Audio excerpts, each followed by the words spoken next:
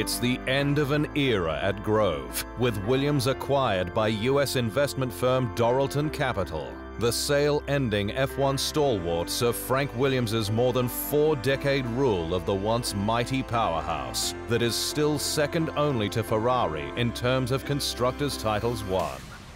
The team was sold for just $179.5 million US for a reported $132 million payout, $7 million more than its 2019 budget, following repayment of third-party debts and transaction expenses. The squad's deputy team principal Claire Williams applauded the sale to Doralton Capital and hailed the firm as people who understand the sport and what it takes to be successful. The sale ensures the team's survival, but most importantly will provide a path to success, she said. Outwardly, there should be no change to the brand, the factory location, or chassis naming convention. But internally, things will transform as the firm applies its flexible and patient investment style.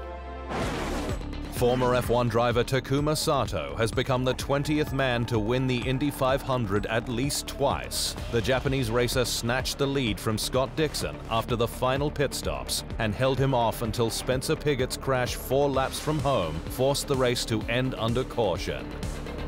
Two-time F1 world champion Fernando Alonso finished 21st, a clutch failure forcing the Spaniard a lap down with 75 to go. His shot at motorsport's unofficial Triple Crown will now have to wait until 2023 at least, with Renault ruling out his return while he builds up their efforts in F1. F1 is set to return to Istanbul this year for the first time since 2011. With the Turkish Grand Prix reportedly poised to complete 2020's calendar, as the sport balks on a return to Asia. F1's current calendar has 13 confirmed rounds, but Istanbul is expected to follow Imola on November 15, before a Middle Eastern triple header, with 2 races in Bahrain, taking the final number to 17. Turkey's inclusion means Vietnam will be cancelled, with rumors F1 had tried to make Hanoi work by sharing freight costs with another Asian race, while less straightforward freight routes put paid to Jerez in Spain. F1's final triple header, its 4th for the season, could see the 2 races in Bahrain held on different layouts, the second on the high-speed outer track before the season finale in Abu Dhabi on December 13. F1's immediate future has been secured, with news last week that all 10 teams had signed up to the Concorde agreement that will bind them with the sport and its governing body, the FIA, until 2025. It's a monumental achievement, with the completed Concorde agreement capping off F1's transformation, arguably its greatest ever challenge. The secret financial details within Concorde, such as prize money distribution, ensure a more level playing field, while the new era technical regulation revamp from 2022 aims to create closer racing. And FIA President Jean Todt saluted the teams for uniting during the ongoing COVID-19 pandemic to safeguard the sport's future. I am proud of the way that all of Formula One's stakeholders have worked together over the past months for the best interests of the sport and the fans to agree the pathway for more sustainable, fair and exciting competition at the pinnacle of motorsport, he said. Mercedes' striking black livery W11 remains F1's class-leading car, the dominant force that the squad has taken to the extreme, with details like its dual-axis steering or DAS system at the front, which helps with tyre warm-up and cornering, to its rear suspension that has been pushed back as far as possible to energize airflow to the diffuser for a significant boost in downforce.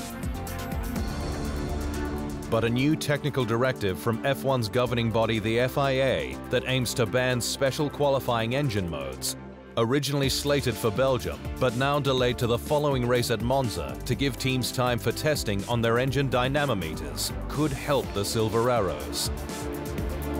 Mercedes has used its engine modes through the hybrid era to maximum effect in qualifying, for a boost of up to 3/10 in Q3, which the FIA's ruling will address, along with enabling better policing of the power units across the board, given their ever-increasing complexity. But the technical directive could also have unintended side effects. 5 laps of quali mode not being done gives us 25 laps of more performance in the race, and that is something we believe will give us more performance, said Mercedes' Toto Wolff. It's likely that even without a 3/10 of a second advantage from their qualifying engine modes, Mercedes will still be on pole, with the average gap to its nearest rival almost 9/10 of a second.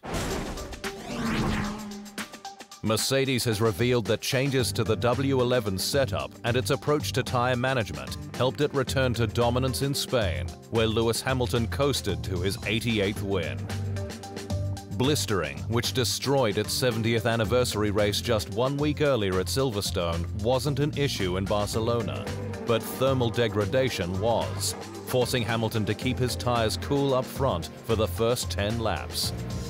We were managing the tyres, as was Verstappen, but when we needed a bit of performance, it was there and available, and Lewis was just able to eke out a 1/10 at a time at the key points in the race, and really, it paid dividends.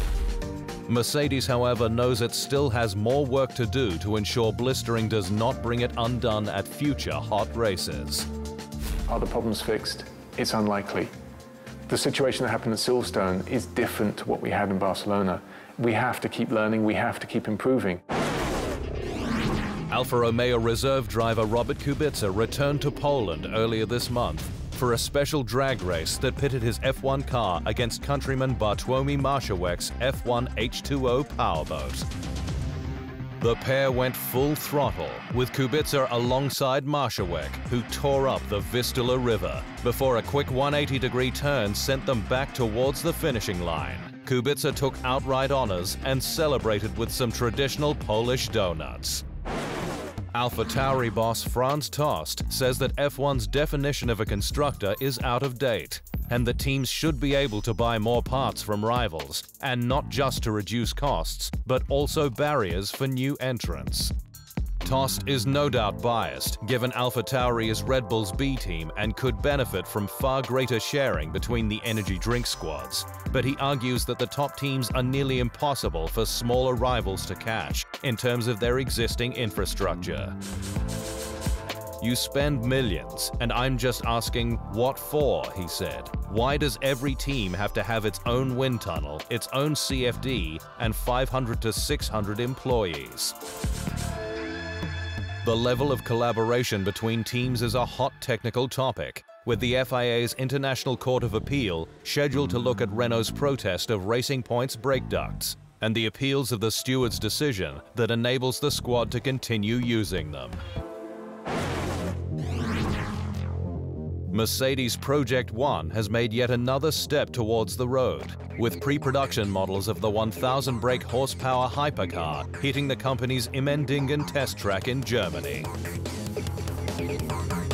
The $2.8 million hypercar is the first to adapt a complete hybrid powertrain from an F1 car, proving the technology transfer from the track to the road, where it could break 350 kilometers per hour.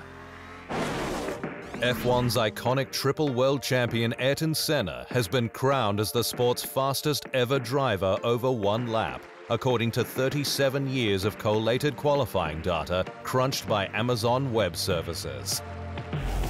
Senna pipped Michael Schumacher for the top spot, with Lewis Hamilton third ahead of Max Verstappen, but collective eyebrows were raised with inclusion of Heikki Kovalainen at 8th and Jarno Trulli 9th.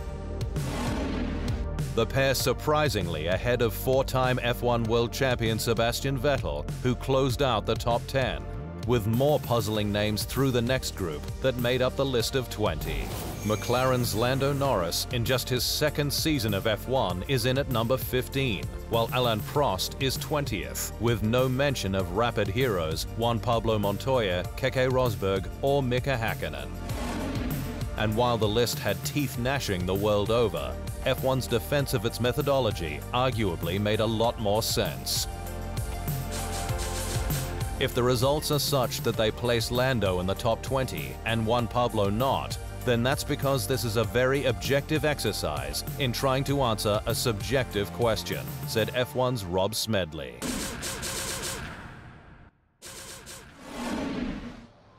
Thanks for watching. To stay up to speed on all things Formula One, make sure you hit the subscribe button.